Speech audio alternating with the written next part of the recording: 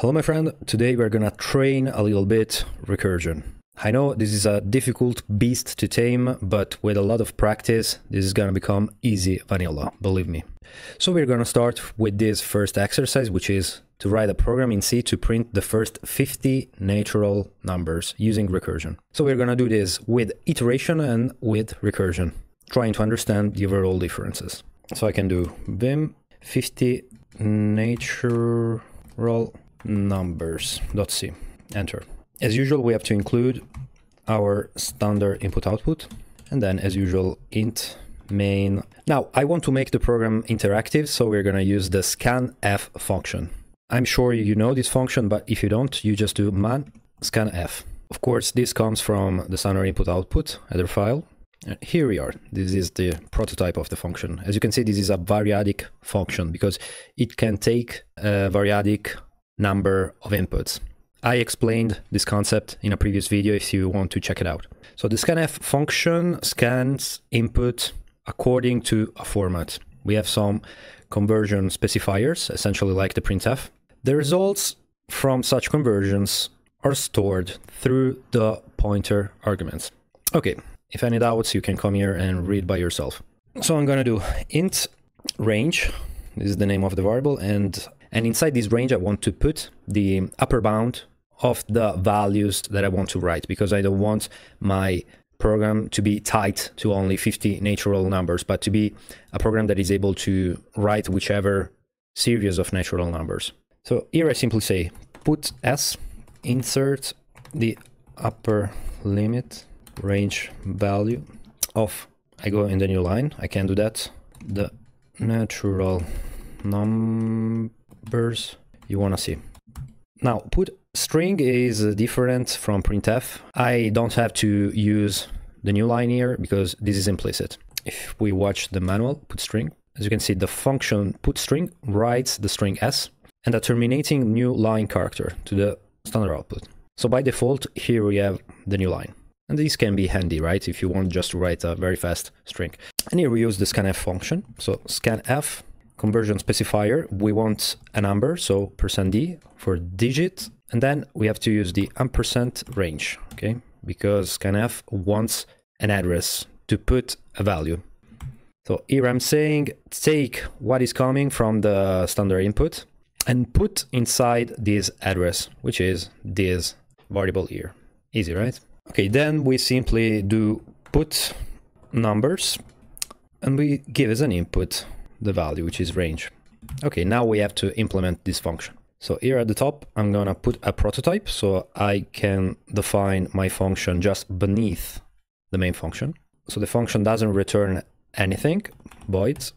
The name is put numbers. And as an input, we have an integer, which is the range, the upper bound, right? Semicolon.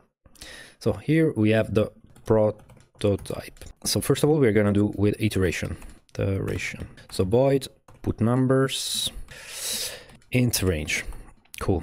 Well, here it's fairly easy, right? We create a variable, which is int I is equal to 1, the first natural number. And then simply I say while I is minor or equal, then range. What do? Well, you just print f the value, right? And then you go in the new line. Then of course you just increment I, so we can do a postfix increment here. Okay. Well, for the iteration, that's all there is. Yeah, here of course I did a silly mistake, which is this one, new line, which is not correct. I'm so tailored to put this new line that is always a reflex. Then I just run the program. I'm gonna say initial 50. And as you can see, you have all the numbers. Super trivial, right? No need for explanation. Of course, if I launch again with 10, I have only 10 numbers. Now let's do recursion. So I'm gonna comment this. All right, so it's time for recursion. Okay, when I want to center the page in Vim, I do ZZ, lower ZZ. Okay, and we do the same. So I'm gonna copy the signature of the function, and here we are. Now, how can I think about a recursive function? First of all, I suggest to you to change the word recursion with repetition. Recursion is just another way to perform a repetition, essentially like an iteration. Indeed, you can do all the things with recursion or with iteration. It is really a tool in your toolbox. Now, the first thing you have to think when you do recursion is, when is this recursion gonna finish? This is the first question you have to ask yourself. For example, here we have that the iteration is gonna finish when I is gonna be major than range, right? That is the ending condition for this loop. Here we have the same problem basically, right? We have to say when this recursion is gonna end. Well, when we have recursion, we wanna use only the variable that comes with the recursion itself. So we have this range value. Let's say that initially we have the value 50 for the sake of argument. Of course, we can declare other variables, but we need to engineer the recursion when we have other variables inside and create maybe some helper recursive functions. But this is not the case. Let's make the constraint that we have only to use the range variable in this case. What can we do to solve this riddle? Well, initially the range value is going to be 50, we said, right? But I don't want to write 50 initially. I want to write 1, then 2, then 3. So I need a way to reach the value 1. So TLDR, I need to make this range 1. So I can say that my recursion, namely my repetition, is going to end when range value is going to be 1.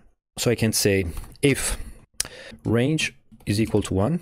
Here, if you follow me, you know that I prefer to do something like that because I don't want to have some assignments all around my code. So in this case, if range is equal to 1, what do? We finished our recursion, so we're gonna print that value, okay? Print %d, new line, range. Cool. Else, what do? Here we are inside a function, a clone function, which doesn't have the range value equal to 1, but another value. In our case, it's going to be a value between 2 to 50. So first of all, we're going to say put numbers. So we're going to do the repetition, put numbers, and range -1, right? We go back. We want to reach the value 1, the case base. So this is the recursive call. And then you're going to print your value. You are inside a function that has a specific value ranging from 2 to 50. So you're going to do basically the same command as the case base. New line, and you are going to do range. Okay?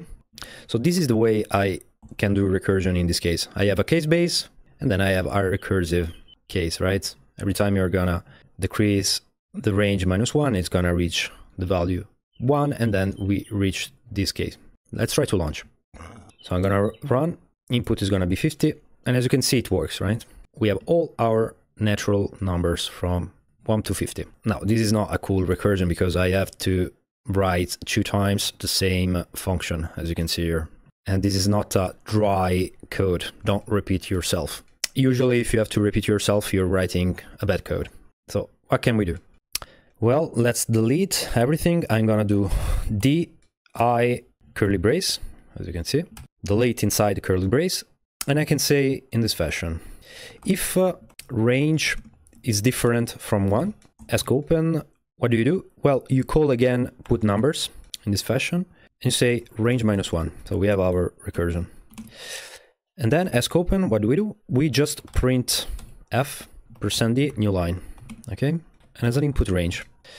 So 3 lines. Will it work? Let's try, and then we try to deconstruct. It's easy.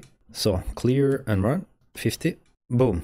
As you can see, I have all my natural numbers from 1 to 50. So this is the same recursion as before, but this time the code is dry, right? We haven't repeated ourselves. So what is happening here? First of all, let's try to do something like that. dd and paste here. And let's relaunch the code, but this time with the print at the top. Okay, 50, boom. As you can see, I have all the numbers, but this time in reverse, from 50 to 1. Cool. Now, to understand recursion, it's always a good idea to have a visual grasp. That's what we're going to do now. So I'm going to zz cat 50. I'm going to copy. And we're going to go to ctutor. I always suggest this website because it's very well done, especially to understand recursion and pointers. So we're going to copy our code. I'm going to remove this input-output stuff. And I'm going to just say here 20. Okay, let's do that. Okay, we start. As you can see, we have the stack here, and every time I'm going to have a recursive call.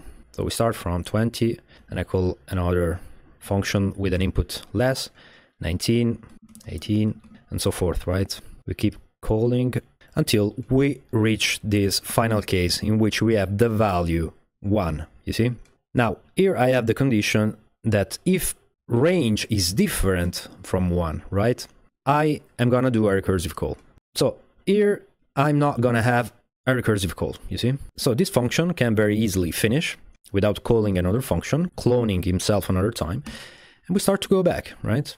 We start to go back. All the functions that were waiting in the stack are gonna be deallocated because we have finished. Now, the thing which is important to see now is that every function call, as you can see, has its own specific number, its own specific range value, right? We have 20, 19, 18. So every function, every call, every clone that we have called has its own specific value that we want to write. If I put this print at the top, the print is gonna be performed while we are calling all the functions, you see? On the contrary, let's change this. If I move the printf just beneath the recursive call, what is going to happen? Well, we are calling all these functions like before, essentially, but this time, as you can see from these arrows, we are never reaching the printf because every time we are gonna getting a clone of the function before reaching the final printf. So we have all the functions inside my stack that are waiting for the case base, which is when range is equal to 1, essentially here. And now we can go back because now range is equal to 1, so we skip this recursive call and we do the printf of the last recursive call, you see? Next. So now we're going to print 1, as you can see in the output, and then we go back. We have how many printfs we have to perform, you see? We have all these functions that are waiting in the stack with the printf. So we have printf, printf, printf, printf, all the printf, you see? Of all the functions that were waiting in the stack. So that is what is going on, you see? All the printfs. So if you understand the stack discipline, what is going on with the stack allocation, the allocation, every time you create a clone of a function, and every function needs to have a different input. Otherwise, the recursion is never going to end. It's like making an infinite loop. It's like not increasing I in my iteration here. So this is a way to solve this very simple exercise, both with recursion and with iteration. Of course, it is far better to use iteration for this kind of problem. Why you have to make so many calls in the stack, which is costly in terms of time and memory. It's far better to use an iteration, but this is just for understanding the principles, so it is okay.